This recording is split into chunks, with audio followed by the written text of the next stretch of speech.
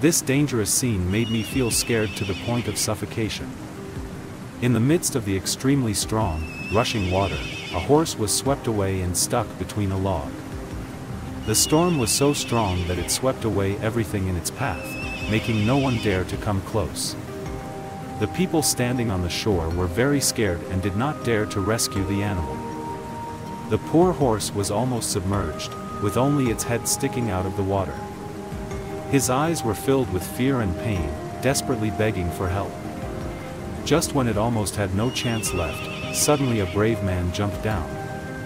He grabbed the rope tied to the tree and gradually approached the animal. Everyone was so nervous that they held their breath with every step the man took. The situation is extremely dangerous. Just a moment of negligence can lead to loss of life. The current was so strong that he could not stand but still did not give up. Taking advantage of the log's resistance, the man finally approached the animal. He tried his best to pull it closer to shore. But this is not simple. The horse is too big and the force of the water is very heavy. Trying for a while made him exhausted, so he had to retreat and find another way. The man quickly returned to the shore and discussed with others. At this point, the horse was about to not be able to stand any longer. It hung its head on the log extremely tired. The man kept coming back with a rope in his hand. He tried to secure it to the animal's head. Then everyone joined forces to pull it.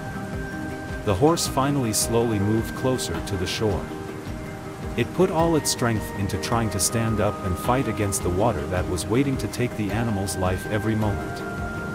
It seems that the animal itself is trying to regain its life. The moment everyone cheered and rejoiced, the horse stood peacefully on the shore.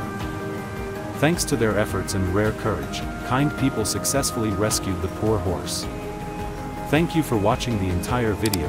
Don't forget to like and subscribe to the channel to support us.